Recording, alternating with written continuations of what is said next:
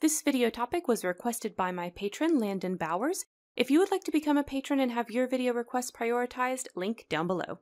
Alright, so let's break down 2 of the values the Adam and Eve story evokes. Spare Room with Karen Terry.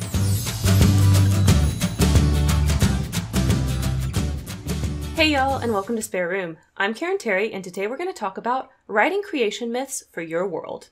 When you're doing world building for your roleplay or for your story, creation myths are a great way to add flavor to your world.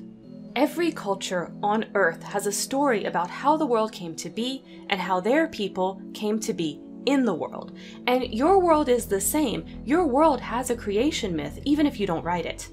If you do want to write down a creation myth for your world, the main thing to focus on is flavor. Think of the creation myths that we have in our world.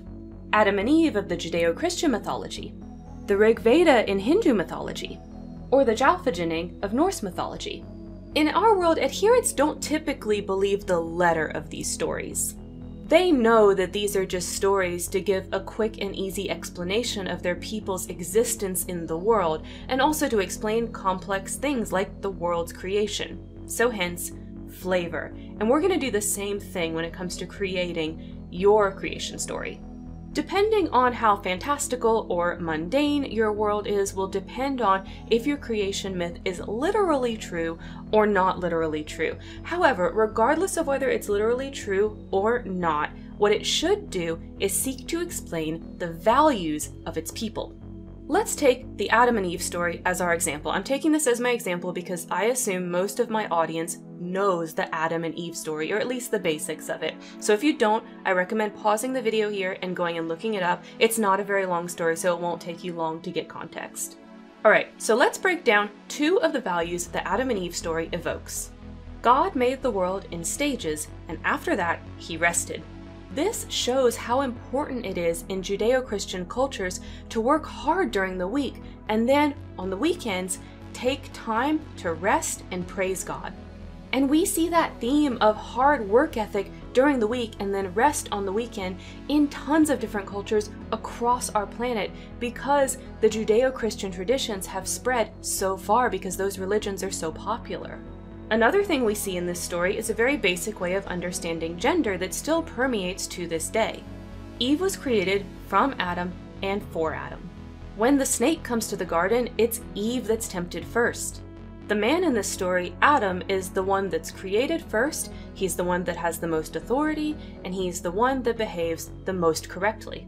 The man in the story, Adam, is the one that's created first. He has the most authority, and he behaves the most proper. His downfall is simply following Eve's lead, who is the originally sinful one. This dynamic between men and women is something that is still passed down to this day in cultures that use this story.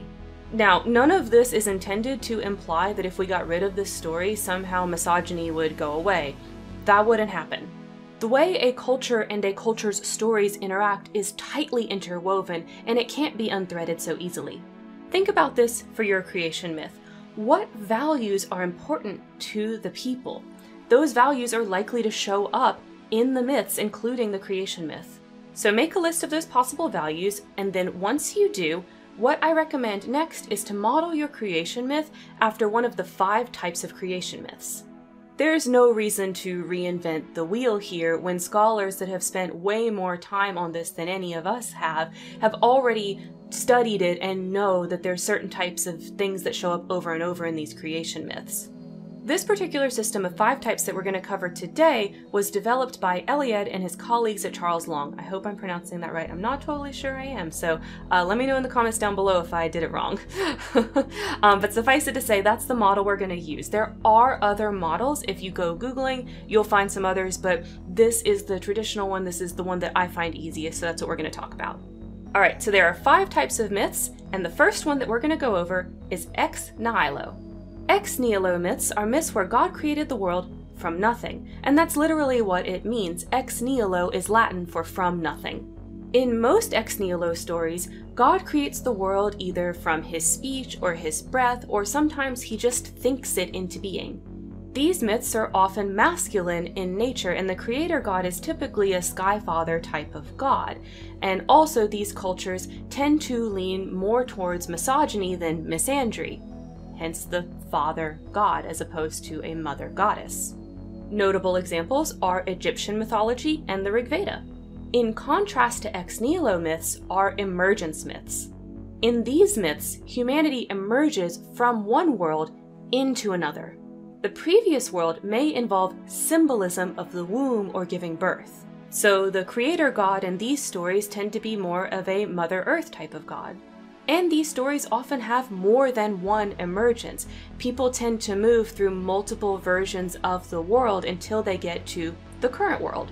As they travel from world to world, they may experience some kind of metamorphosis as their values and physical forms become more and more like the current people that live in the world. Notable examples are the Hopi and the Mayan creation myths. And that brings us to our third type. Sometimes instead of just an Earth Mother or just a Sky Father, a myth will have both world parents. They'll have a Sky Father and an Earth Mother. There are two types of these stories, the first one being where the world comes into existence through the sexual union of the Sky Father and the Earth Mother type god. These stories typically mimic the culture's concepts of conception in our world. The other type of myth is where body parts like limbs or blood or hair are removed from the world parents and they're used to create all of the elements and creatures of our world. These stories focus more on creativity as the element of creation than sex being the element of creation. Norse mythology is a notable example of a world parents creation myth. Our next type of creation myth is called creation from chaos. In these myths, there is chaos in the beginning, and some force comes in to bring order to that chaos. These creation myths often take care to describe the concepts of order and chaos and of good and evil. The previous world is sometimes described as an abyss or vapor or muddy, and then a creator god comes in and takes those chaotic elements and starts forming them into ordered elements that are recognizable by us, and often this is how people and animals and other things are created as well. In these myths, order must be preserved to stop the world from descending back into chaos. A notable example of this is the creation story in Genesis. The last type of our 5 is the Earth Diviner myths. In these myths, a god sends an animal down into the primordial waters of our world. This animal then goes and lays the groundwork for our world. They typically will create land and mountains and other such features, and they'll go and awaken the animals and the people of that world. This process often takes multiple attempts before the animal finds something that works and is sustainable. The common theme in these myths is emergence from depths, and there is less to do with a particular creator god traditionally in these myths. Notable examples are the Tartar creation myth and the Chukchi creation myth. So those are the types. There are other methods, as I said, for categorizing the different types of creation myths, which you will find out about when you do your next step, which is research. Once you know what type of creation myth you want to model yours after, go and find creation myths of that type and read them. This is your inspiration. Read those myths and think about what they mean for the context of the culture that created them. And this is how you're going to get your mind in the right framework to write your world's creation myth.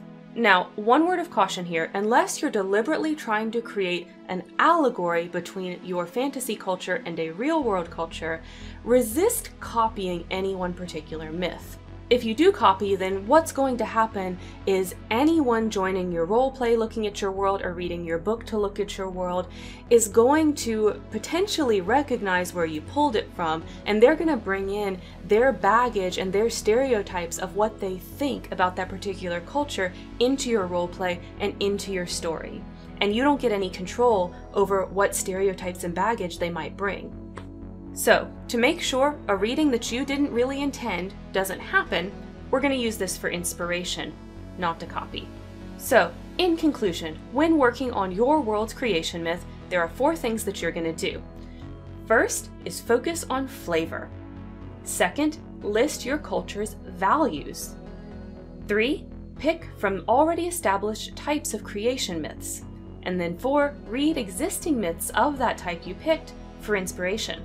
So those are my tips for writing creation myths. Have you guys done this before? If so, have you done something like this process or something different? I'm really curious. Let me know down below for that. And if you've not done one before, does this methodology inspire you to go create a creation myth for your world? If you do, I would love to read them. So also please post those down below. And of course, don't forget to make it a great day.